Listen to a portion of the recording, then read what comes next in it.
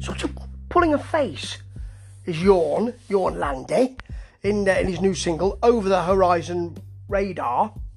Over the Horizon Radar. Maybe it'll become apparent as the song continues, but he's sort of pulling a kind of face that you would pull with distaste. I think he's kind of showing his toughness.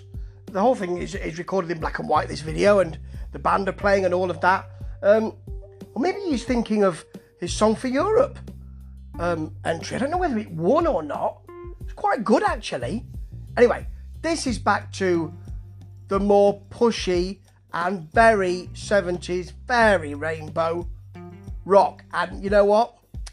Can't say I don't like it. I'll never say that, because I think his work is rather good generally. It has a really warm feeling to it. You know, it's quite simple. It's radio ready, so it's not too rocky to frighten the horses, but has a real groove on it as well. So the riff is not standing proud of the song or saying, this is a big riff, you know. It's all one. And you know, again, I use the word warm vocals and the kind of powerful but modulated feel of his singing. It's usually good, and he's good here too. This could be quite a winner. This is kind of, it's accessible, and I think it's radio ready, which I've used quite a lot these last few days on my podcast. But it's apposite here as well. Apposite, yes it is. Ooh.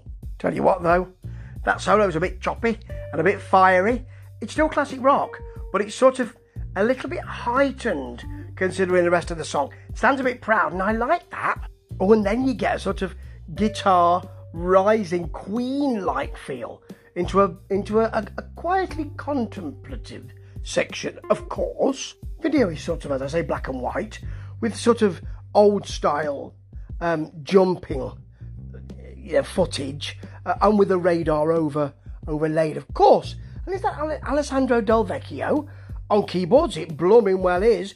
Not that I can hear the keyboards or synths at all, but this whole thing sounds great. And you know what to expect from Jorn Lande. He's not going to give you a polka album or a dubstep remix. He's going to give you classic rock sounding rock. And there are times when that is exactly what you want.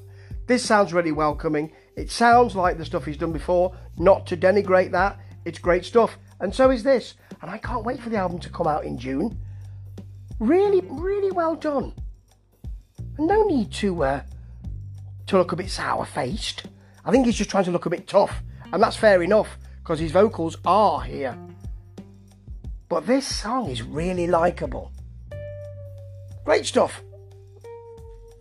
Ta-ta.